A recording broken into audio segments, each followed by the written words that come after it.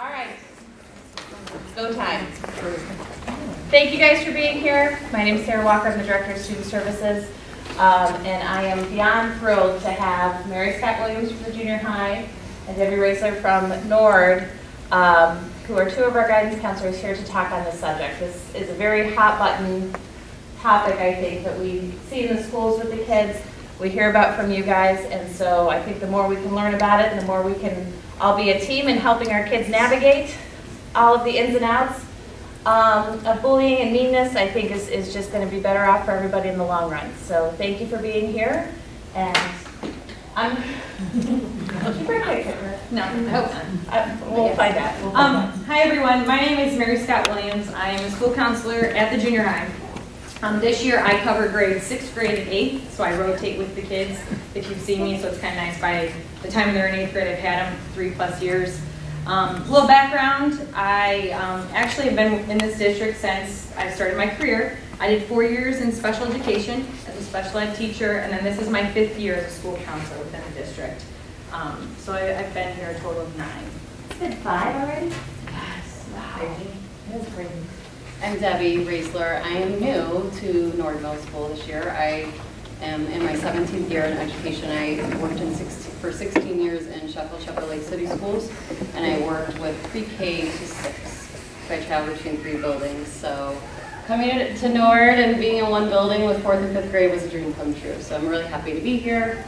I also have an 18-year-old son who graduated from Marinell Steel, so I'm a proud alum. Happy to be here. All right, so today we are talking about a topic I would definitely feel that Debbie and I are very passionate about. It's a daily conversation we're having with students. So this is kind of our goal for today, our overview of our agenda. So we definitely want to go over peer conflict. What is bullying versus what is meanness, because there is a difference. We also want to gain more understanding of the frequency that bullying takes place, as well as meanness takes place. By the end of this, towards the end, we want to go over some step-by-step directions. We actually have even a handout to give everybody that you can actually take home. Put on your fridge that when your child comes home and they're hysterical or something's happened, that there's like step-by-step directions and even sayings that you can respond to your child to help facilitate those conversations. And then we are going to do some parent scenarios and get your involvement, because everyone loves that, right? Yes. But the overall goal is to really learn the difference between bullying and meanness, learn ways parents can help empower your children to become independent problem solvers. I think that is definitely a goal. I know Debbie and I have talked about that when we are working with students, it's truly helping them gain a better understanding to advocate for themselves, to problem solve for themselves. And I think that's the ultimate goal. And I know it's hard as a parent. We're both parents. I also have 3 little ones. I have a 4-year-old, a 2-year-old, and a 10-month-old. So they're not as old. I haven't been through the junior high adolescent ages, but watching even my 4-year-old struggle, it's hard to watch. So we are going to talk about those things today and hopefully cover our goal. All right? All right, so just to kind of kick it off, bullying versus meanness. So we definitely view that meanness and bullying all fall under just pure conflict. So we have just a huge umbrella called pure conflict. We could definitely insert bullying and meanness under there. And there's definitely two different words that mean 2 different things. Overall, we look at it as students having an intolerance for someone being unkind. They don't know what is an appropriate reaction to someone being unkind. I think we find that 80% of pure conflict that we truly try to help students solve are meanness. It's not bullying. So yes, we are going to go over bullying. It is a hot button word, but just in my 5 years as a school counselor, I know Debbie's been in education 16. I think we can both say the majority of the situations we work with are truly just pure conflict under the title of meanness. Kids being mean to one another, not being kind, would not qualify under the title of bullying. So we want to differentiate those two today because there is a clear difference between them. All right, so by state law. So this is just state law of what is bullying. And it is an intentional, written, verbal, or physical act, including but not limited to one shown to be motivated by any characteristics such as race, color, religion, ancestry, national origin, gender, sexuality orientation, sexual orientation, mental or physical disability, or other distinguishing characteristics when the intentional act includes. So when we're looking at a situation, if the kids come to us, and if I'm trying to determine if it's bullying, if it's meanness, I go over these three things. I look at it as like a triangle. In order for it to be bullying, it truly has to be Intentional. intentional, right? So it has to be intentional. There has to be a purpose behind it. They had to have done it on purpose to hurt somebody, to cause some type of harm. There has to also be, that's for the student's education. Oh, okay, so this is the overview. Physical harm. Sorry, I kind of jumped ahead. So when I'm looking at bullying, I'm looking at it has to be intentional, it has to be repeated, and it has to be a targeted act. So this is the state law defined by, is this the state law defined by bullying? When it's a physical harms a student or damages his or her property, substantially interferes with the student's education, is so severe, persistent, or persuasive that it creates an intimidating or threatening environment that disrupts the orderly operation of school. That's a this last one is super, that's a big statement. Like it's impacting their daily living, it's intimidating, it's threatening, they're in a threatening environment. So when we're unpacking things and talking with students, we have to look at this one. That's a really, really, really big one. And we're going to dive into it deeper. I guess we wanted to give an overview. That's why it kind of takes me back, because I don't really refer to the state law every time I'm talking to a kid. It's more I'm looking at the outline of our handbook. So like this is even our handbook, and it breaks it down. That truly what bullying is, it's intentional. It's directed towards another student's being targeted, and it's a repeated action. So you would agree that the majority of the students that you're talking to, it's not really qualifying under this. But, I mean, it does happen. And so today we're also going to talk about how to unravel those situations and how to help students feel empowered. So my three triangles that I was talking about was, if we're determining if a situation with your child, another child is bullying, it has to be intentional. So the child has to intentionally wanting to harm or hurt your child, or your child's intentionally harming somebody else. It has to be repetitive, which means it's had to have happened more than once. So if your baby comes home and says, well, this kid called me a name, okay, well, has it happened before? No, this is the first time, so it's not bullying. Okay, so it has to be a repetitive act. And then my third thing is there has to be a power imbalance. And we're going to talk about that a little bit in depth, because it does get to be a little difficult, like what qualifies a power imbalance. But those are my three triangles when we talk about bullying that I want us to look at. It has to be targeted, there has to be a power imbalance, and it has to be repetitive. If it's not all three, we are just labeling as meanness. And when I kind of backed up to our beginning slides, 80% of peer conflict we are experiencing when the students talk to us, we have those conversations, we witness it, 80% is just truly, and unfortunately, kids being mean to one another. So it is important to have that knowledge when you're trying to help your child work through different situations. So 5 types of bullying. I think that you guys are probably really familiar with all of these. Verbal, I would say that's the one that we see most at school, relating to like gossiping, ignoring, isolation, spreading rumors, teasing. In 4th and 5th grade, I see that the most, I would say. And like Mrs. Williams just said, so is it happening all the time? Did it happen just once? Was it on the bus? And we're going to talk about that. Physical would be the pushing, shoving, kicking, hitting. I feel like, not to be stereotypical, I see a lot of that mostly with boys. And we're going to talk about like what's goofing around and being silly and playing around, and non-intentional that turns into somebody getting hurt. We talk about that a lot in our offices, I think. And then sexual, touching, grabbing, motioning, and then property. I don't see this much in my building. Property, hiding belongings, maybe. And then the cyberbullying is a big one, also starting, I would say, as early as 3rd and 4th grade. Students sending pictures, emails, text messages that are negative, mean, degrading, unwanted, or without somebody's permission. So those are the biggest ones. I focus, when we're talking a lot about peer conflict and meanness, a lot of it is related to 1 and 2. That's what we see most. So, sorry about that. Bullying we talked about this, is not an isolated incident. So we're looking at, was it on purpose or was it an accident? So, when a student comes to me and they say, I got shoved into the locker, you know, we have to kind of like dive into that. What does that mean? What else was happening in the hallway? How many people were in the hallway? Was it an accident? What was the person's facial features? Were they laughing? Were they, then you fell down. Were they laughing when that happened? That would describe whether it's accidental or intentional. So we're just trying to gather all the facts. Was it an accident? We don't know. Power imbalance would mean, somebody that is older than you, somebody that, is stronger than you, somebody that is maybe, try to give another example of that. I don't know, this is where it gets kind of just difficult to dissect what would be a power imbalance, but even sometimes social circles could be different. When I got a group of kids, they're all friends, say there's 5 of them, and I got one kid hanging by themselves. I could see that being a power imbalance. Does that kind of make sense to everybody? That there's obviously an imbalance of power, that somebody is by themselves. I also look at it as like they're unable to defend themselves, unable to respond. So like this week I dealt with a student who's more of an introvert, he's quiet, and he truly struggles to defend himself. He struggles to voice that or do anything about it. I would consider that a power imbalance, where that when I'm having a situation, it's repetitive, it's intentional, they're trying to harm, this child can't protect themselves or defend.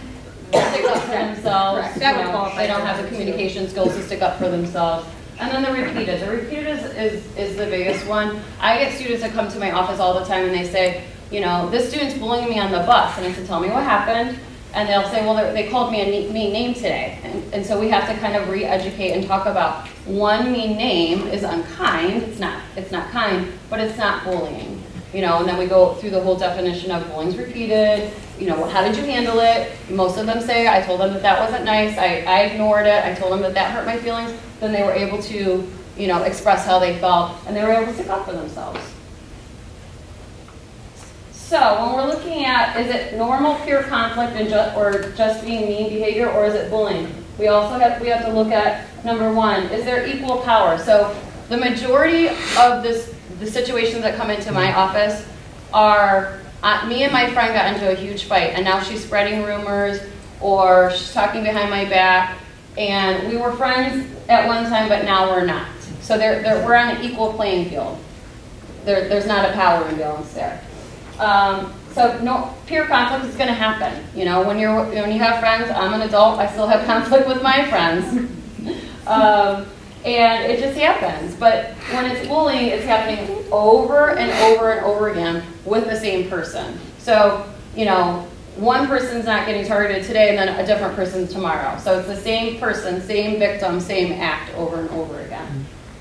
And then accidental versus intentional. I think a lot with some of the physical acts, it's hard to, we have to kind of really like digest and look, is this on purpose or was this on accident? And what goes into that is the interpretation of that person's perspective versus another person's perspective. And that's where it gets really, really tricky because, students in 4th and 5th grade, and I'm sure in 6th and 7th and 8th grade, they see it only from their perspective. When there's another side of the story from that other person's perspective. They're saying, well, I got pushed into the locker and that person fell down and then everybody was laughing. And then the other person's perspective is, there were so many kids in the hallway and we were kind of rushing through and that student fell down and everybody was laughing, but it wasn't on purpose. There's a different side of the story.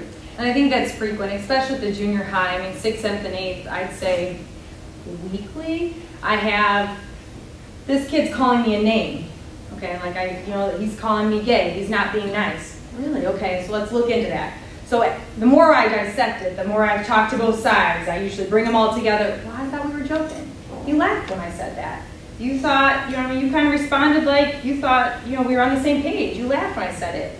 Well, I laughed because I just was trying to play it cool, right? So complete 2 different sides. Or I was uncomfortable and didn't know what to do in that scenario, right? So as soon as we open those lines of communication, because there is always 3 sides, right? What that person says, what that person said, what actually happened, right? So once we open those lines of communication and everyone's on the same page with, wow, I really didn't mean to hurt your feelings, that's usually how those types of scenarios unfold.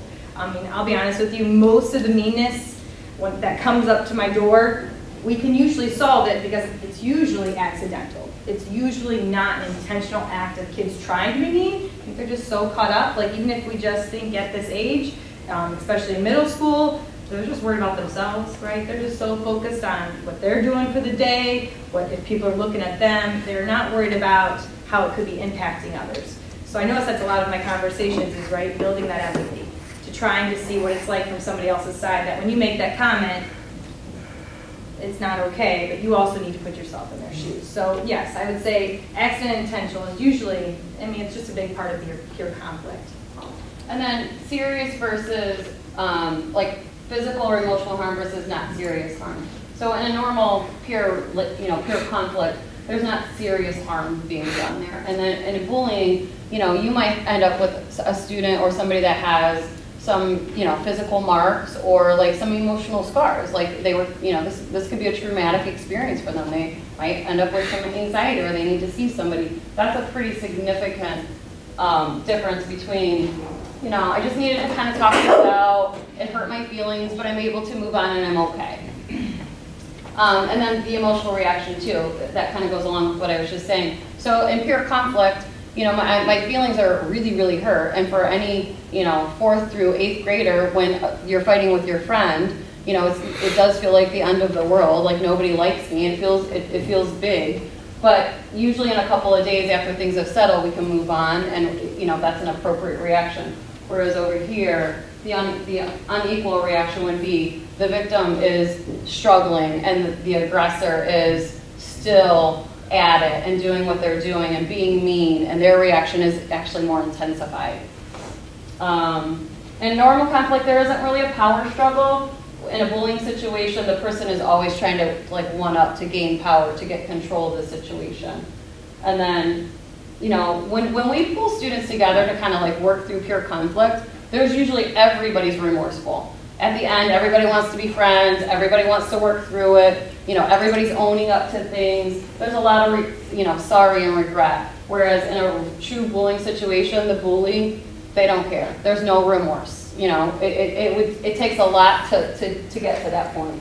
And then, we problem solve with students all the time. We bring them in, let's talk about this, and we're able to problem solve. Here, usually the bully has no indication or they're not into the problem solving.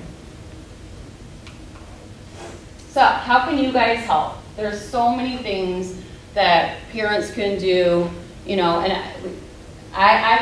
when my son would come home and he would be upset and he would be telling me about things that happened at school, of course as a parent you want to jump right in and you want to solve it and you want to give all these things that you can do to fix the situation. And I would say hit the pause button. The first thing that you need to do is just listen. Just listen. So everything that you do is going to help your child decide, and kind of figure out what do I do from here. They're looking to see what your reaction is going to be. So if you have a heightened reaction and you instantly are like, oh my gosh, and you're getting upset, and Mama Bear comes out, and Papa Bear, sorry, they're going to feed off of that. So they need us to kind of step back and go from there.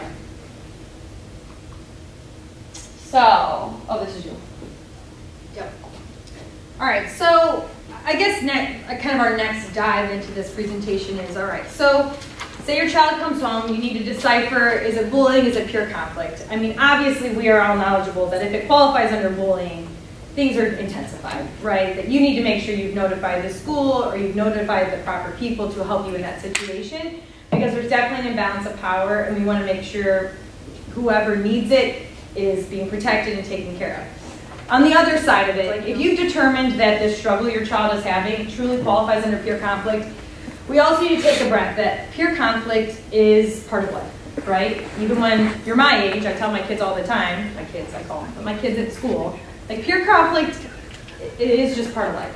Dealing with people that are mean, who are not nice, who don't have empathy, who struggle with compassion, learning how to deal with those people, work with those people is a life skill that everyone does need to learn how to have. Because either you're going to find it in the workplace or you're going to find it in schooling when you get older, wherever that location may be, it does exist. So, our next kind of step is, well then, what can you do next to truly help your child essentially figure that out on their own with your support, so that when they come in the situation, that they can kind of figure it out in that moment, to truly empower them to be a problem solver, empower them to make those decisions that are going to be best for them. So another thing we need to look at is a lot of times your kids might talk to you.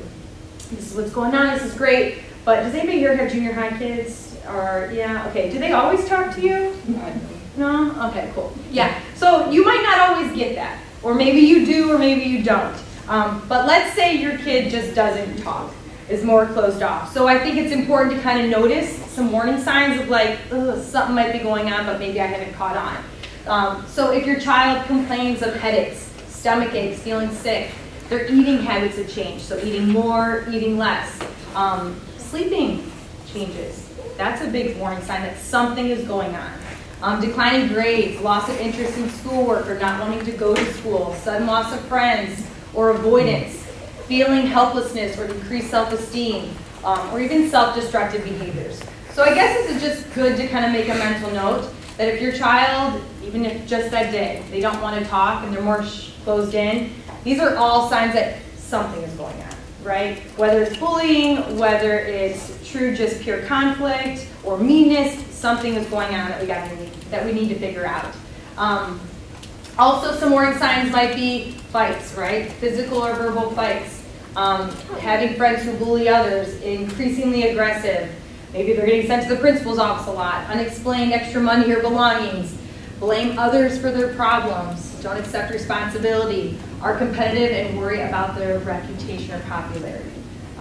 So as you're observing your children and watching them in social situations or even at home, right, being aware that these are all signs that something might be going on. As we kind of mentioned earlier, you know, kids are not always going to tell you what's going on. Like, right, so studies even tell us that adults are notified in less than 40% of pure conflict situations, which was kind of surprising to me, but then it's kind of not.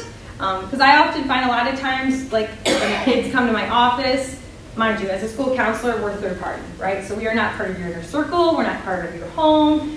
So I find a lot of students come seek my assistance pretty much because of that fact.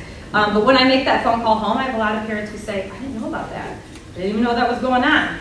And this would kind of explain it, just because, I mean, whether a number of reasons that a kid might not talk to you, whether they're humiliated or they're being bullied or they're just really having a hard time being socially isolated or feeling rejected. So recognize that if your kids don't talk to you, it's okay. Okay, you're not the only one. But knowing those warning signs to kind of pick up on those cues is so important. I would also say that, like, a lot of times when students come into my office, they'll say, well, this has been going on for a while.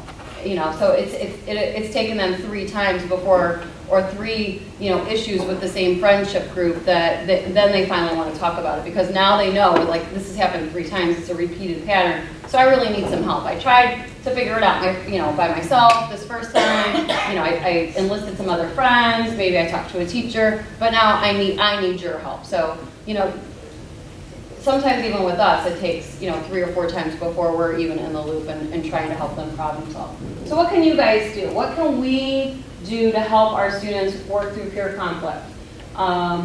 If your child comes to you and you see some warning signs, what can we do to help? So this is where we keep in mind that we have to kind of really hit that pause button and really, really think about, you know, what's your experience been? You know, like, I hear a lot of students say, well, my mom, this happened to my mom when she was younger, and this is what my mom says that I should do. So we have to be really, really mindful of students today are different than students were when we were younger. And we also have to make sure that we're not putting the things that happen to us onto our kids. So, and that's a hard one. It's so hard. So like my 4-year-old, like I watched her, like, I don't know, we went somewhere to some event and some kid like pushed her off the slide. And like, I was like ready to like, dive in to like take care of the situation. And like, she just popped up and she went on her way. It doesn't even look like it affected her. So I decided to let it go. And then I talked to her there. She's like, yeah, I just let that kid go. He must have wanted that slide more than me. And I was like, okay. So she was like, okay. You know what I mean? So like where I would have probably made the situation worse by diving headfirst in, that was kind of a moment where like, I just watched her and like physically she looked fine. Her facial expressions, her body language.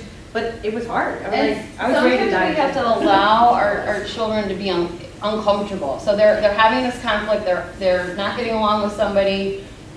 We have to allow them to be uncomfortable, because the more that we try to fix that uncomfortable feeling or avoid that uncomfortable feeling, then they don't learn how to work through that. Like, so I feel like a lot of times when I'm working with students, they are not real tolerant of feeling uncomfortable. They don't know what to do with it, so they try to avoid it. And we have to help them work through that. And now we got to make sure that we're remembering when your child comes to you, you're only hearing their perspective of what happened. There's lots of different, you know, like there's another story, the other student's story, and then somewhere in the middle is like the reality of really what happened. So we got to be really careful. So we ask you to ask these questions. You know, can you hit the pause button and maybe just listen and not say anything and just kind of like let them say what they have to say and kind of get it out, and then maybe rephrase back to them and say, I hear you saying, you know, that sounds really, really upsetting, or that sounds really, really complicated, or I can hear how upset you are about that. And then think about, you know, does this bring anything up for yourself, for you and what happened in your life when you were growing up? But we gotta make sure that we're getting all the facts. So the just listening part is the hard part, because we want to go straight into problem solving. You know, somebody's, you know, being mean to my child, somebody's doing something that's causing my child pain. We want to go straight into like, here's what you do. The majority of the time when students end up in our office, you know, we spend probably 10, 15, 20 minutes just letting them kind of talk through it. You know, and by the time they're, you know, they've kind of like let it all out and kind of talk through it, you can just see just a change, like from the moment they walked in to where they are now. Sometimes they just need that release to kind of to just kind of get it out. And we reiterate this with students all the time. It's okay to feel uncomfortable. Like, yeah, that sounds like you know, it's really, really upsetting you, and I can tell you that you're really uncomfortable with that. And you know, letting them know that we see that. Oh, yes. Oh, I went backwards. Sorry about that. You're all right. Yeah, so just listen. Make sure that helping your children to like label their feelings, like that, you know, that's really upsetting. That was really, you know, that was complicated. That bothered you. I can tell how frustrating that is for you. Help them to own their feelings. Well, and I think this is hard, right? Because like I get this, right? We kind of have this tendency as parents, like we want to fix it. Like I want you to feel like satisfied. I want you to feel good in this moment, but recognize as soon as we do that, we're also not helping our children figure it out for themselves or do it on their own, right? As soon as we jump in and we fix it all, or we get involved when maybe they don't need us at that time, right? It's not giving them a chance to be independent. It's not giving them a chance to problem solve. So like a lot of times in this listening phase, we just listen. But even the next slide would be, you know, we got to look at different options. We got to talk that out instead of just jumping into like, this is what we're going to do. Well, no, this does need to be a conversation. So as we're going through these steps, I guess that is also my encouragement is when your child comes to you with an issue, and I know we're all busy, but making sure that it is a conversation. It's a sit-down conversation to go through all of these different steps to make sure that they are heard, you're getting all the facts, and to kind of helping them figure out their choices to problem solve. But I know, like even personally, that trying to fix it would just be really hard. Mm-hmm. We try to fix because so we're uncomfortable. We're uncomfortable for our child, so we want to fix it. We want to get right into there to the problem solving. So empathizing, making sure that students feel heard and understand, you know, that we got to try to put ourselves in the shoes of the other person. So what do you think was going on for that other person when they were calling you those names? Why do you think that they were doing that? And then, you know, kind of rephrasing back to them, like, here's what I'm hearing you say. And then it's okay to share with your child, like, things that have happened to you, right? That you want to relate to them, they want to relate to you, they want to know, you know, that you understand where they're coming from. So it's important to like kind of get them moving so that they're not just stuck in that feeling. The next step is we want to kind of like, how can we work through this? What can we do? So this kind of goes into our, is it bullying or is it pure conflict? This is going to help us kind of dissect that. So we're going to ask some pretty poignant questions. We're going to try to see, is there a history? So with this group of friends, is there a history of this problem happening? You know, that would go into how long has this been happening? That would go into the intentional. and they're repeated. Has this happened before, or is this just an isolated incident? And then the victim and the aggressor, like trying to figure out, you know, is there a victim and is there an aggressor, or are we on an equal playing field there? So we got to be really careful not to label. So as soon as your child comes home and they're describing a situation to you, we got to be really, really careful that we're not labeling it bullying, and we're also not blaming anybody, like it was the other person's fault. Maybe it's not anybody's fault. Maybe it's a miscommunication.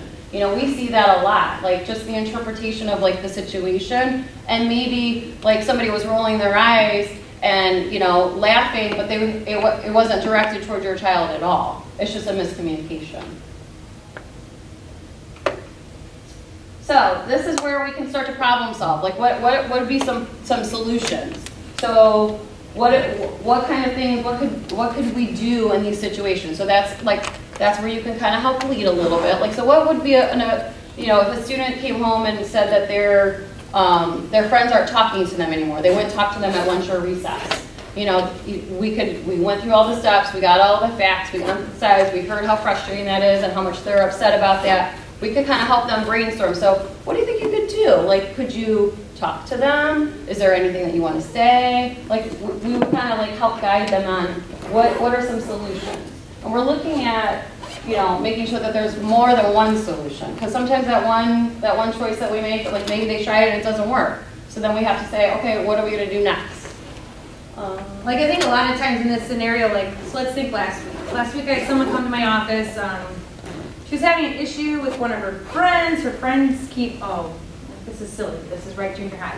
Her friend keeps making fun of the way she walks, okay? And so in that conversation, right, after she's told me that, she's hurt, she's got tears in her eyes, my friend's making fun of me, I guess she's not really my friend, right? So after I've kind of gone through my first couple steps, my next move would be, okay, where can we go from here, right? I hear you hurt, I hear you're sad, but again, like the last slide said, I don't want you stuck in that emotion. Like at some point, we need to move past that, and we need to kind of figure out our game plan. It's kind of how I like to word it, right? So what are our options? Option one, maybe you go talk to that student. Maybe you go talk to your friend and you say, hey, why do you keep making comments about the way I walk?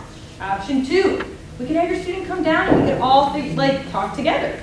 Option three, maybe next time your friend makes that comment, you could, you know, tell them to be quiet or don't say that or just let them know that it hurts your feelings, right? So going through all these different scenarios also empowers your children. I find it also empowers, like I even watch it in their eyes when I'm giving them choices, because essentially it's their peer conflict that I want them to solve, right? It's their issue, it's their struggle. So what is the best kind of decision for you? What avenue do you want to take? I find a lot of times the students I work with, actually they're all different. It really depends on the scenario, right? I get the, Mrs. Williams, I'm going to try, let me see if I can talk to my friend, can you follow up with me tomorrow, right? And then my response will be, okay, you give that a try tomorrow, I'm writing your name down and we're going to follow up, and if this doesn't work, we're going to move to plan B, right? Or I got, yesterday my student said, no, like I'm really this upset, can you just call this student down and can we see if we can figure this out, right? So in that moment, we kind of are able to mediate together, and usually it's a miscommunication. It's usually like, oh, I thought we were having fun, you were laughing too, I was laughing, I thought like it wasn't a big deal. I didn't know it really hurt your feelings, I'm sorry, and that's usually where it ended. Or I even have my students who are like, you know, I'm gonna let it go for now, I'm gonna take a breath, and that the next time it happens, I'm going to, you know, say something. And there's where I even love number 4, right? So like when you've gone through these choices with your children, going over, okay, well, what would you say? Like when you're in that moment and your friend says, hey, you walk like that, like what would be your response? Hey, can you not say that? That really hurt my feelings. Right, and actually having your child say that back to you, right, and you kind of role-playing that scenario allows them to have the words, allows them to know what to say and to practice it, right? If we even think in our own lives, like sometimes I don't know what to say when things get awkward at the dinner table, right, with my in-laws or whatever, so sometimes I might be like, okay, next time I'm in this moment, here's what I'm going to say next, right? Can everybody kind of think of like even in your own personal life, like you kind of prepare yourself on how you're going to handle that conflict or that uncomfortable feeling to kind of ease that. So I guess in having those conversations, reviewing all of your choices, but also having those role-playing experiences, I mean, right, it gives your child to know that you can do this. Mm-hmm. I'm confident in you. You can figure this out. And you know, if it doesn't work out, we also are not going to be friends with everybody, right? So I need to teach you to stand up for yourself, to say what you need to say, and then also if this doesn't work out, plan B might be creating some space, or maybe getting the school counselor involved, or getting the principals involved, right? But it's also giving them a chance to kind of take it on. And that is empowering, and that is like an I believe in you type action by telling them that. Sometimes when you're role playing, it's hard because the student gets stuck. Like they need you to give them the words. Like here, let's try these words. Like, do those feel all right? And then let's put your own spin on the words that you want to use. Because I do feel like sometimes it comes down to like communicating in that moment. Like you're like kind of shell shocked when it's happening, and then you kind of get stuck. So they just need to like practice. And sometimes they just need us to give them the words to use. Let's try these words. Let's try this. So this one's really important. Sometimes I get students who, I have these sheets that students fill out if they need to see me if there's like something happening, or they're having a problem, they're having conflict with another student, and they'll fill out, this is an emergency. And then I'll read like kind of what the problem is, and then I have to work with them on like what an emergency is, what it's not. In their mind, it's a really big problem. But sometimes I have to let them just kind of sit with it for a little bit. So giving them some time to kind of cool down. Because usually when they're ending up in my office, it's heightened. They're really, really heightened. And sometimes we have to just kind of hit that pause button, and we kind of like need to let them kind of sit with it and calm down before we kind of like unpack it. So this, I've been teaching I statements and working with students about them owning their feelings all the way back to kindergarten. I think it's really, really important that students learn, to say and own up, like, this makes me feel uncomfortable. I feel upset when you do this. This really bothered me when you, it's very different than, accusing somebody. You did this, you did that, and that's why I feel this way. Those are accusatory words. We want students to kind of come in without blaming and just use their I statements. I feel upset. Well, and I find with I statements, right, when your children are able to look at somebody or even look at you, right, like even in communication conflict between child and parent, right, by them saying, like, I'm really hurt when you're on your phone all the time, right, that immediately connects with like an emotion, right, so immediately I'm able to kind of help develop that empathy to how somebody else feels. So that's what I statements also do, is it truly helps the other person to develop that empathy, be like, oh my gosh, like my actions are impacting somebody else, right? My actions or my words are doing something, they're giving that person an emotion, I need to reevaluate. So I also like I statements because it also creates ownership to like my feelings are mine. That's how I feel and I need to own that. That empowers me, but also lets the other person know like, hey, I'm a human too. Like, I'm a human, like this is the emotion I'm having because of this. Right. And then just, thinking about like if we're gonna pull friends together, we want to make sure that, it's not just a one-sided conversation, that everybody's listening to each other. And then the hope is that we're going to pull everybody together and we're going to be able to work through it. Everybody's going to say what their side is, what they're going to own their own feelings, here's how I'm feeling, and then hopefully we can all come together and say, here's the goal, here's what we want to do. And then we got to figure out what the plan is. Are we going to say something? Are we going to stick up for ourselves? Are we going to tell that person how we're feeling? Or are we going to do that and then nothing changed? So now we need to all come together and kind of sit down and talk it through. But we got to let our children, and we got to trust our children that, once we go through all these steps, that they're going to choose the right thing that feels right for them. And, talking to them about being flexible and trying to come up with a compromise or something that's going to be a win-win for everybody involved. So it can't just be one-sided. It can't just benefit your child. We got to think about like the perspective of everybody involved. I think the biggest one with step 5 is just making sure you follow up. So let's say you decided as a family that this is what you're going to do, this is our game plan, just making sure, okay, tomorrow we're going to follow up and we're going to see how that worked out.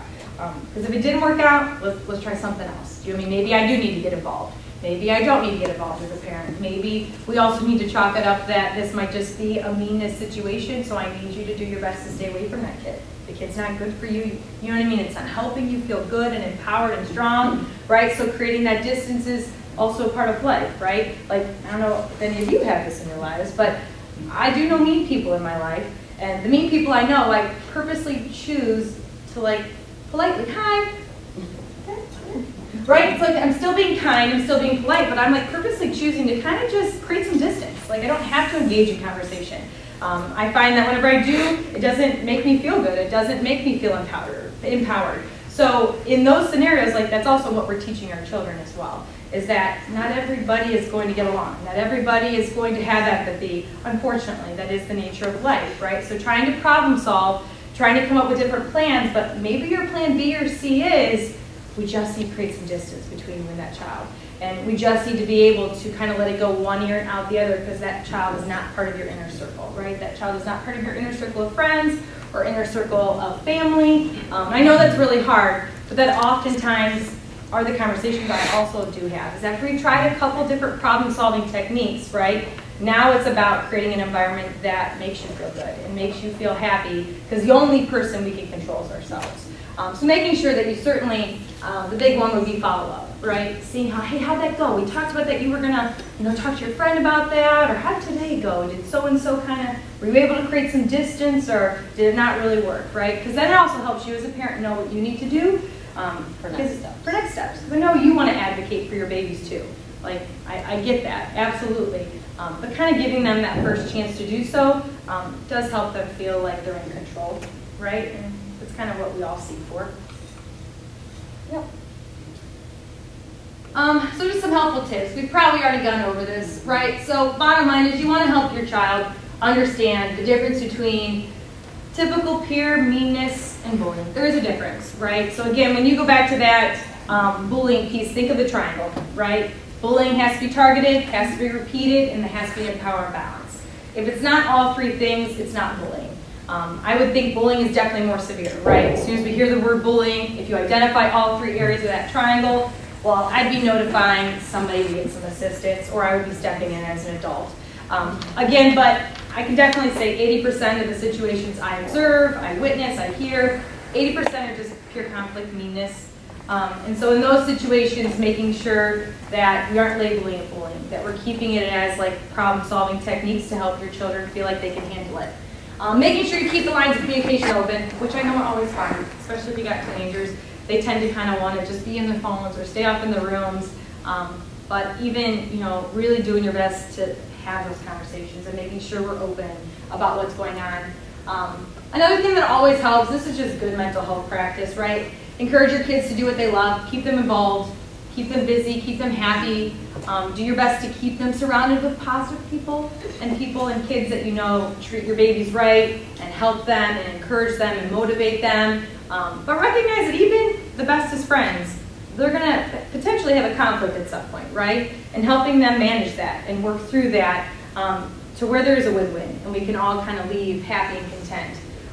But also, and I know this is hard, but even model how to treat others with kindness and respect. So I'm sure you've noticed I bring up like our scenarios as adults because I do feel like we as adults, we model how we treat people and how to solve peer conflict.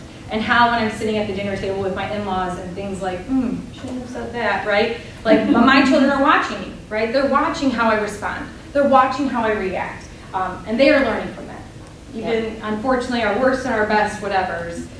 So being aware of that, it helps us just be cognizant of when we're having these conversations with our children that they are us, right? And they also learn from us. So if we can be aware of how we handle peer conflict with ourselves, it can certainly help how we help them do the same. That one's really, really important. I have I call him an adult now because he's in college, even though he's not an adult. He's still my baby. But he's always watching how I'm solving, like how I deal with like stressors, and he's constantly like looking at like, well, I remember when you did this and you handled this, you kind of yelled at that person. He's right. Like he's seeing me not handle things well. So like I have been really diligent now, especially, and when he was in high school, to say like I didn't handle that really well. So like and self-reflecting that like, yeah, I needed to go and have a conversation with that person because I didn't do so hot. And like for him to see that I'm owning up that like I didn't handle that real well and I had to make amends with this person. That's a really important thing to like teach your, for your child to see with you, that you are able to admit, yeah, I didn't handle that well. Or even with them, like if you blow your top, which we all do, we're parents sometimes, like you admit like, hey, like you know, after I had my little time out and I was able to compose myself, you come back and you have a conversation with your child about it, so. All right, activity time. Dun, dun, dun. All right, so we are gonna pass out scenarios, essentially read the scenario, and then we're just gonna go over it together. We're not gonna call you out, but we're gonna have fun, because it sounds like a lot of fun, right? Okay. Okay, but we are interested to see, like, how would you handle this? What would be your You guys want response? the same one? All right, so let's look at scenario one. Who had scenario one? Hey, girls. Okay, so scenario one is someone is calling my child mean names. So what would be your parent response and your action plan? Does anybody mind sharing? Like, what would you say? Is it mean? Is it just mean, or is it bullying? What do you think? We assume it's mean. Okay. We need more information. Right. It's happening often. Right. Make them feel. And then there's another one. Got that one. Hurt. Like physical power struggle. Right. Like right. But assuming it's mean, just being mean. Right. And also, is it someone their friend, or is it someone that they have a relationship with and they don't dislike or with one or the other? Or do you need to have dialogue with this friend? And help them talk through their options and. Yep. Yep. All of that is like, you need more facts. You need to gather the facts. Like, even if you think it's just, you know, the conflict between the two friends or a group of friends, you still need to gather all the facts. Like, what's their perspective? What's the other person's perspective? And then we need to kind of figure that out. So, like, are we just going to kind of take a time out? Like, we need a break from each other. We're going to let them know this is making me feel upset. I feel upset. This hurts my feelings. And then if it still keeps happening, then we're in a different situation, and we need to bring everybody together and probably talk through it. So, good job. Yeah. 2. I would agree. On the bus and at recess, my child has been pushed, shoved by another student. Who had 2? Anybody? You 2. Okay. So What do I you think? had both these scenarios with the same child. Oh, okay. My first thought was, I'm going to get on the bus and I'm going to talk to that kid and I'm telling, look crooked at my daughter. But of course, you can't do that. I'll get arrested. I like how your shirt says Mama Bear. That's the thought in my head. Yes. And usually while we're driving home from the bus stop, or, you know, I'll say, well, what happened? Did you say anything for this to happen? Did you do anything earlier in the day? You know, what else happened? You know, kind of get the whole Trying to story. see if there's a history or if it's an Yeah. isolated incident. Yeah. Okay. Has this been going on? Have they done this before?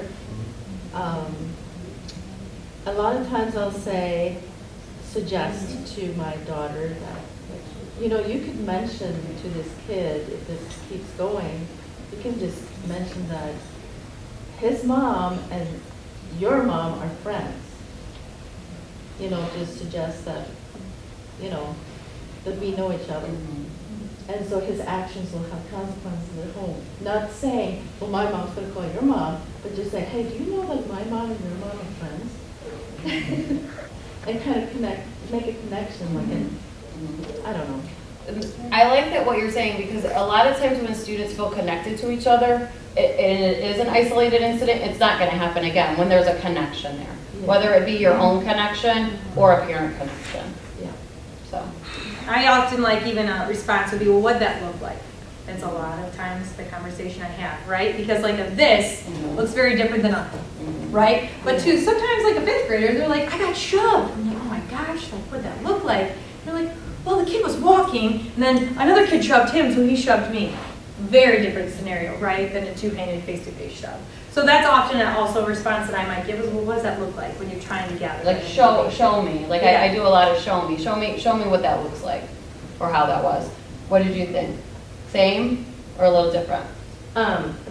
Similar. I mean, the first thing I'd ask my son, who has a very hard time understanding sometimes events, perspective is like, okay, was this one of your friends? Like, Right. was this somebody that you know Right. or talk to? And then just, did it happen more than once? Because he has a friend that I think they kind of play shove each other. Mhm. And then the one time he got shoved, he fell down. So I'm like, well, that doesn't mean they're doing it. You shoved this person Right. too. Right. I would have labeled it mean. Unless my son was saying that it was like happening more than once. Which I love that you brought that point, because I observe that a lot where it's even, I mean, it's all junior high, whether it's verbal or physical, right? I notice all my kids, they're joking and they're having fun, they're messing around with each other, and then someone like takes it too far. And then we're no longer joking, and then someone's in tears or someone's seriously offended. But like, it's really hard, and it is hard, to find that line of, okay, where did we cross the line? Because, you know what I mean, about 2 minutes earlier, you guys were both joking around, messing around, content with whatever was being done, to the point where then something happened and someone was no longer happy with it, which is a very hard thing to try to figure out, right? But trying to, I find that happens a lot. I mean, do you kind of witness that a lot, especially with just middle school, It's junior just a lot high, of younger, goofing around and around. silly and goofy, and they're just handsy. Like they're just real handsy. It's the only word I can use. Good, that's a good definition. Yeah. It is. Yeah. So. All right, number 3. A bunch of students are spreading rumors about my child. Who had 3? 3? Just me. Oh. This one's a tough one for me. I would say it could be both. Okay. I mean, I know that kids are going to be kids and that they can be mean, but if it's a bunch of students doing it, that to me is repetitive. And there would be a power imbalance there. Right. So then I would feel that, yes, it would be bullying. The majority of this that comes to my office is a student made up a lie about me and said blah, blah, blah, blah, blah. And I'm like, well, is the lie true? Because if it's a lie, then it's not true, right? So we kind of have to like kind of talk about that. Like rumors are not true, right? And the group that you surround yourself with, do they believe it? No, they don't believe it. Okay. So who are you worried about, is believing it? And like, how's it keeping going? We kind of like talk about all of those situations. But if it's a group of students and one versus one, I see where you're going with that. That's a power imbalance. So what would you suggest to your child? I don't know. I mean, with this one, a lot of times, honestly, like we just tell her, hey, suck it up. How old is she? She is 7. She'll be 8 in June. First grade? Second Grade, okay. Yep. Okay. Sometimes, we just let her know, hey, you gotta suck it up. If it's not true, don't worry about it. Brush it off. Be better.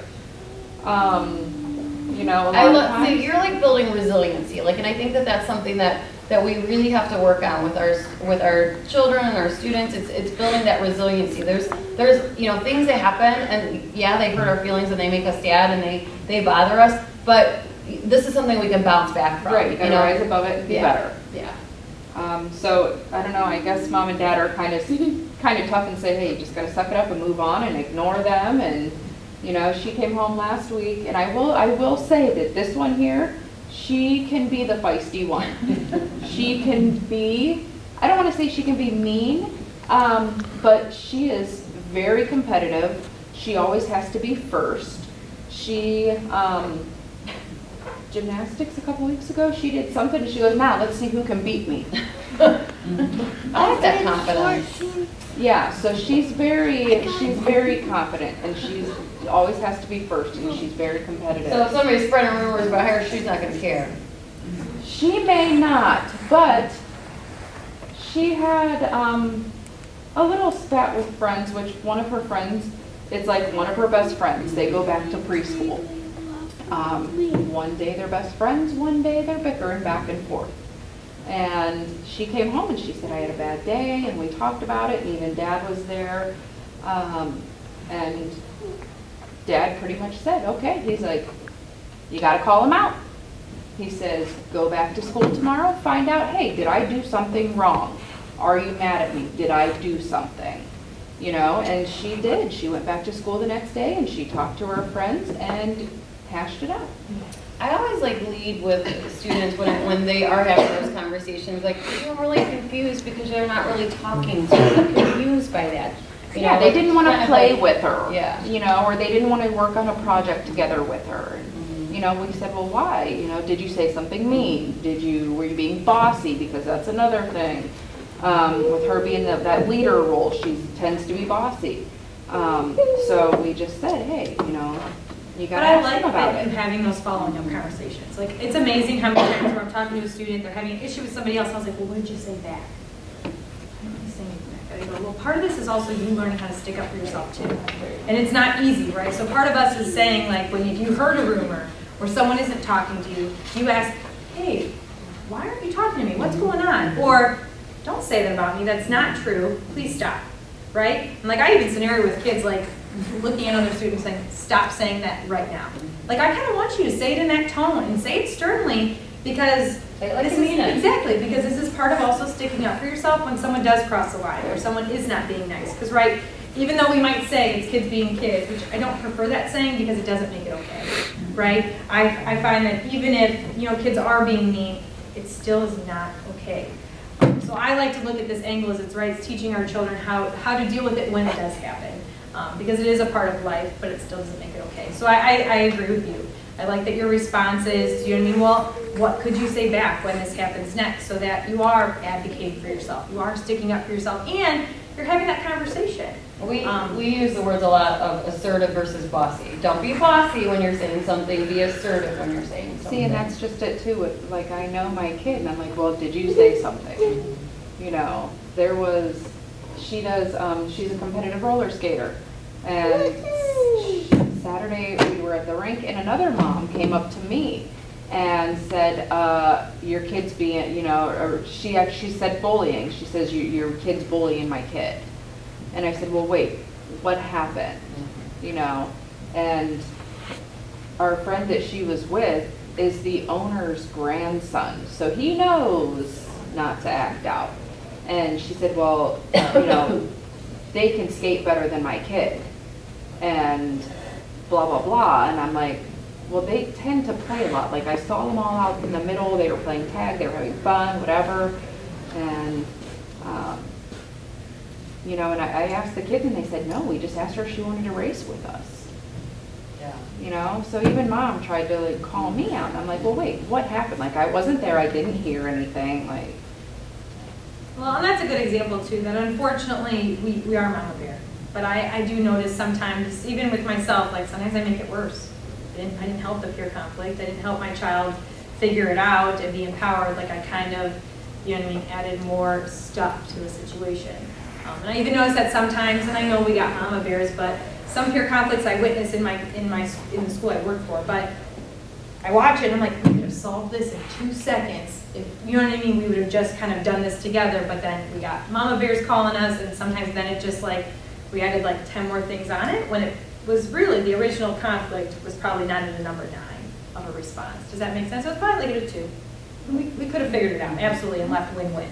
But unfortunately, you're just gonna, just like you said, what's the facts, or what's more information, so I can truly get a better understanding of what happened. Right. And other mom just wasn't having it, so then of course it was just uncomfortable from there on out, because it's like, oh, this is what our kids do every week. They meet up with other kids and they try to play and race and play tag and whatever. And and there's peer conflict at our age, right? And it happens. So like, I think in that moment, taking a deep breath and trying to just like, unfortunately, you're not going to always get people to view, the situation as how we're viewing it, which is hard, but so trying to model it for your baby and making sure that you're creating an environment that's safe and everyone's happy and doing the best they can. But I know that's awkward and uncomfortable. But as long as you feel like you're being, fair and listening and understanding, right? That's all we can do as parents, is just to do that best we can. Yep. All right, number 4, my child keeps getting text messages that are degrading and or mean. And so this does happen a lot at the junior high. And what's hard about it is, like as a school counselor, a lot of it's outside of school. But as soon as it's brought into school, we can usually help navigate what to do from here, but a lot of it is outside of school, but I know this is really relevant. So who had number 4? Like, what would you do? Well, this is hard, because that Snapchat thing is awful. It's awful. It's awful. I don't know, I just tell them, you gotta look past them. Some people don't know, they don't say the right things. I'm not very good at using my words. I'm like, do it back. I hate to say it, but she knows me, and I'm not. I'll be like, I don't, but that's what I want to say, but sometimes I'm like, then get rid of the phone. Like, turn the phone off, get rid of it. Give me the phone. Those are conversations we have a lot. Like, so if you know that your child already has a problem with this person, and now these messages are going back and forth, you know, the first step would be, like, let's try to figure out, let's unpack and figure out, like, what's the history here? Why do we have so many issues? Where did it start? So you're looking at, like, what's the history, trying to get more facts about that. But then once you know the history, and there is a history, and now we're getting these messages, so why are we continuing to have that person on our phone? Why are we continuing to have that person as one of our contacts? And why are we engaging in the back and forth? You know, so there's things that you can empower your child to do to kind of shut that communication down. So what would you guys label it? Bullying or meanness? Meanness. It depends if it keeps going on. Yeah. This one's like one of those that, And so I've seen it go both ways, right? If it's continually happening, the other kid is not responding, right? I've seen plenty of screenshots where like, Ms. Williams, look, I didn't even say anything back. And I've gotten Just 4 keep going. messages in the last week, and like, right, my heart hurts. Like, oh. But in that moment, right, so like, yes, this is not okay. You know what I mean? We have to figure this out. So, you know what I mean? Let me take a screenshot of it. I'm gonna help you handle it. Like, this is what I would do even as a parent. Let me take a screenshot of my phone. Let me handle it. I need you to delete it. I need you to delete that number. I need you not be associated with them anymore, and I will handle it. So if you do label this as bullying, there's where, like, my recommendation is delete that off your phone. Like, I had a girl last week. She was sobbing. It was an awful many messages. Like, let me take it. I will handle it. I will figure this out. But I need you to delete it because we need to move on. Because back to that, like, unfortunately, some people are not going to get it. Does it make it okay? Does it make it acceptable? Absolutely not. But engaging in the back and forth never works. I don't know about you guys, I have yet to see a conflict truly be resolved through text message. Usually text message just makes it 10 times worse. Or Snapchat or Facebook. And unfortunately, though, that's the ongoing, like, go-to. Like, I have 2 girls come to my office and they'll be like, we had an issue yesterday, and then we texted all night about it. Like, right, all night about it, and it's still going on, right? So, like, I highly encourage cutting off the phone at some point, being done with it at some point. I watch our babies at school, they drama all day, and then they drama all night, and they almost don't get a break from it. And then we wonder, like, how is that affecting them, right? Social, emotionally, and mentally, and that concerns me, right? Because you don't even get a break. Like 10 years ago, 15 years ago, when I was in school, yikes. Right, but like I at least got a break. Like I at least, like if there was an issue during the day, like I'd go home and I'd be with my family and I didn't even think about it because I was like moving on with my family activities. And unfortunately that just doesn't happen when we get to the junior high school age. So this is a hard one because it does go back and forth where it could absolutely be meanness. I've seen it go back and forth in a text message, right? And choosing not to be a part of those conversations, choosing not to go back and forth, recognizing that as a friend, it'd be like, hey, can we talk tomorrow? Or can we talk on the phone to try to figure this out, right? Because recognizing that text does not have volume, does not have, you can't get judged for empathy or pitch or tone when someone says something. Like usually I read these, I'm like, is that person yelling the whole time? Or like, what are they doing, right? So it's hard to really gauge where those words are coming from. Now, if you witness something that's happening over and over, or actually it's very mean and your child hasn't responded, take it off their shoulders, right? That's when you say, let me take it, I need you to delete it, we're not even thinking about it, and I will take care of it. This person is not part of your circle. So we need to like not let those words be a part of us because they don't even know you, right? Having those empowering conversations. But definitely could go back and forth depending on your action plan and what the information you gain. But I do encourage, especially with the phones and the text messages, gotta cut it off. Like there's just gotta be a point where like we're not on our phone, you don't need it, we just need a break. Like everyone, we just need a break in the evening, just to kind of calm our minds down. All right, last one. On the bus and at the lunch table, another student is cursing and swearing at my child. Who had 5? We had 5. What? All right, what would your parent response be? Well, it says and, so it's like a multiple situation, like it's happening more than once a day. Is that what I interpret that? Yeah. Well, we had a question about that because is it on multiple days or is this on one day? Just one day twice? or- Yeah, right. Yeah. So let's say it's one day, two on the bus and at the lunch table. Same kid. And, well, it's probably meanness just going from morning to afternoon, but, see, I have 2 kids, and they're polar opposites. One would miss the social cues altogether or get really angry. And I have another one that has the thinnest skin on earth and would curl up in a ball and cry. So it's kind of like, which kid am I going to? Which kid am I thinking about? If it's the thin skin one, I would probably say, you know, we'd have to have a long talk about, you know, you have to learn, well, A, why? Why is this kid person yelling at you? You know, what did you do something basically?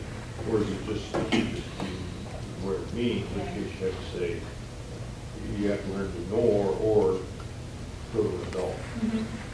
Or even this one, I find a lot of like students think like they're cursing, and kids are just cursing, right? So I find this huge, there's this huge line, especially at the junior high, when you see it, like I have this one group of kids that don't curse, don't say any bad words, like they're on it. Then I have this group of like this other half, right, that they're just like, yeah, I use this word, I use that word, I'm like, The more they can get into one sentence. right, the better. right. So like, I just had a conversation with one of my tables at the lunch, and it's like a conversation. But like I got 3 boys who are offended, 3 boys who are cursing, but you could see how it could be misconstrued to this, right? Like, but they're not really cursing at them, they're just like cursing and it's offending them, right? So gaining that knowledge.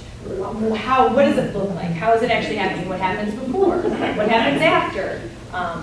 We always say, like, so do they say your name? Like Jacob, and then say the curse word, or, you know, whatever. Like trying to just gather those facts, because that tells you that it's intentional and it's directed at you. Or are they just at the lunch table on the bus? I feel like at Nord, it's on the bus more than it's at the lunch table. They're, you know, this is just their cool conversation, so they think they're cool. But it's not directed at them. But it feels that way, so it kind of gets lost in translation. Or I had another video, he was doing rap songs. But like in class, and he was like, I had girls come up to me and they're like, Mrs. Williams, like he's saying these words to us, and he's like, yeah, I kind of was just joking and singing a song, and I was like, okay. And there was our conversation, like, this is your warning, right? You maybe, it sounded like you don't know how you're affecting other people. This is impacting your classmates, and that is not okay, right? Being aware of how we affect other people and how we could hurt other people is so important, right? It's so important in how we communicate, how we get along with others. So that was that was a conversation, and then it stopped from there. So like sometimes these things might just be those types of conversations, which maybe it is asking for help, getting the school involved, contacting the school counselor. I mean, I probably gave 10 warnings out today, and it won't happen again. They just kind of, sometimes I've noticed students and children just need like the, hey, cross the line, you're hurting somebody, this is my friendly warning, I care about you, I need you to be successful. Like, this has to change. What you're doing is affecting And I'd say 9 out of 10 it does stop. I mean, absolutely. We don't need to go to New Hawk or do the principal thing. So maybe that's your response. Anybody else for 5 that had any other thoughts about it? I just want to mention that, especially in junior high, maybe also 5th grade and 6th and 7th, you know, some kids are moving along, you know, developing faster than others, and more emotionally and mentally mature, while others, such as my own daughter, is kind of bicycling down the road when who breaks in, and much more socially immature. And so, and some kids are more street smart than others that live in a bubble, or maybe, you know, some kids, and I don't judge like if they go to church or not, some kids never go to church, don't even know what it is. Others go to church and would never say a bad word. So there's that, you know, the differences between them where they think it's a normal part of your language, and sometimes the foul language and the X-rated language that sometimes they're in the classroom is like, and my daughter is like, I can't believe the stuff they're saying, and she's so offended by it. That would be my 5th grader as well. And so then these other kids are interested, they're wearing makeup, they're social media, they're interested in boys. Well, my daughter's still playing with her Barbie. So there is that. Oh, it's just, when they talk about child development and maturity, it's such a range, you know, and how kids develop and when they, you know, and I have to continually remind my older 2 about my 5th grader, because he's just not into the same things they were when they were in 5th grade. Like, he's just kind of walking his own path.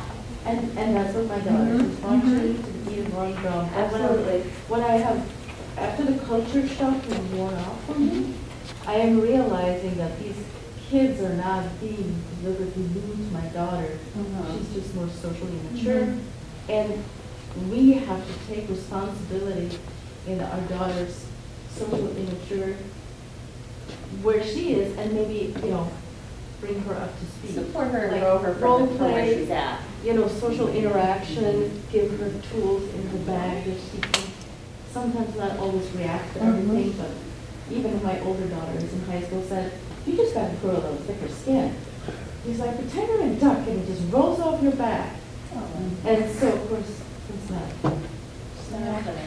But it is tricky. It is tricky. It's so tricky and it's Tough. You know, I guess when I'm working with students, right, we work with them all, but my constant conversation is truly about acceptance and being respectful to all students and knowing how we affect other people, right? So even if you're here and you're here, well, you still need to be aware that, A, cussing's not okay in school. It's not cussing, it's not okay in general, but like, you see me cussing at my workplace? Like, right? So it's like knowing like that's not the place that it's acceptable to be doing those things. And you do need to know that you're making people feel uncomfortable. And that's not okay, right? So it goes back to truly knowing how we affect other people, which is hard. And it's very difficult, especially for children to know how they impact others. So that is a constant conversation. But I commend you on having those talks with your girl and just trying to, right, how can we build this toolkit? How can we role play this scenario that when this happens, what could you say next? So that you kind of are more equipped to know what to happen next. And it's okay. I don't know. In my opinion, when I look at wherever you are, no right or wrong, right? At this point, we kind of need to work with what we got, right, and support everyone in whatever path or direction they're heading. But just making sure everyone feels accepted, important, and cared about, right? That's the ultimate goal. So we need to be respectful of how we impact others. And we can't like shift it one way or the other, like avoid all situations because we're trying to, you know, shelter our children from those other students who are like don't do what we think is morally or ethically right. So we can't shelter them and swing all the way over to this side, and we can't go over here and think that everything's okay. We have to kind of like just gently, gradually expose them to these teaching moments. You know, when you hear that, when you see that, when you're at Target or you see kids doing things or saying things, you know, having conversations about that. Like just gently, gradually exposing them to those teaching moments. And maybe you do it as it comes up, right? As they come home, they're like, man, this happened. Like, okay, let's talk about it. Right. Like, it's already here, right? So, like, now this is our conversation moving forward. Right.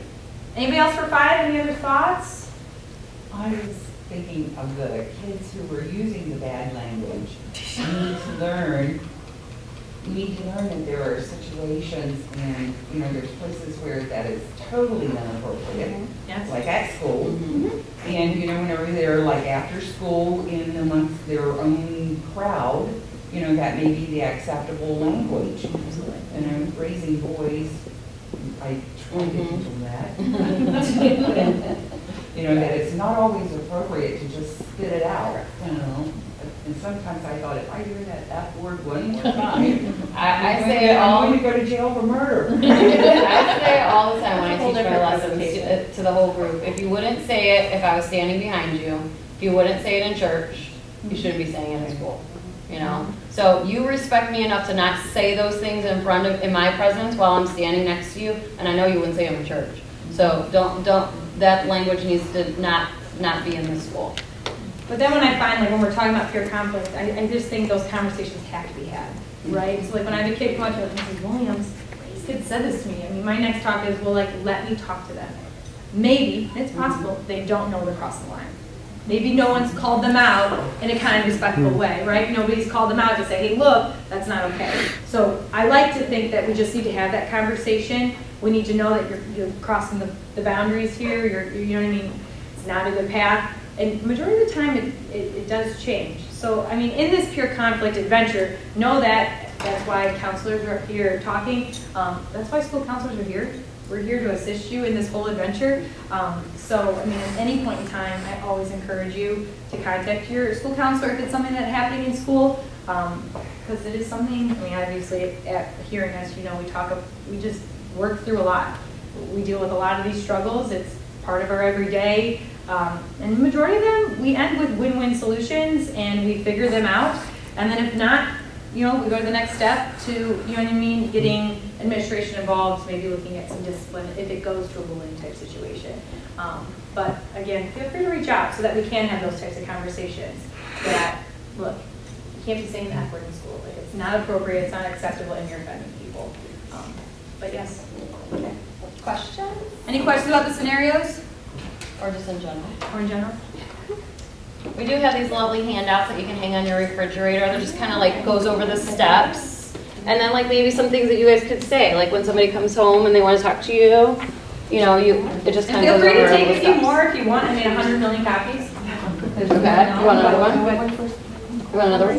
Yeah, if you want this here. Good. Dinner table conversation. Sure. But absolutely, and we kind of just made up the handout, so feel free to take a hand. I did have kids cut them out. If you can tell, I had students cut them out, so just work with me, okay? Work with me. I always got kids looking for jobs and study halls, so I give them jobs. I teach little kids, I love that. Even when you give them lines. There you go. When I give lines to my little kids, like they cut perfectly on the line. By the time they get to middle school, they don't care. They don't care. Hey, I like that they were willing and they were going with it. But I did really like on the handout, on the one side, I thought it was helpful, like, to actually give you the words to say. So sometimes a parent, like, I even stopped with, like if I didn't go to school to be a school counselor, like, I probably wouldn't know what to say in some scenarios. So I thought, Deb and I decided it would be really helpful to actually give you the words that when this is brought to your attention, what you could say back. But, all right, any questions before we conclude? Thank you all for coming. Aren't they dynamite? So we've got 2 more events this year. We've got one coming up on April 15th, which is actually going to be over at Powers. What we're doing is we are pulling together a summer activity vendor fair, where we're pulling the Boys and Girl Scouts are coming, T3 from Avon's coming, we're reaching out to the public library, the Metro Parks, all sorts of things and activities that it's going to be set up like science fair style. At least it is in my head right now. Hopefully it all plays out this way.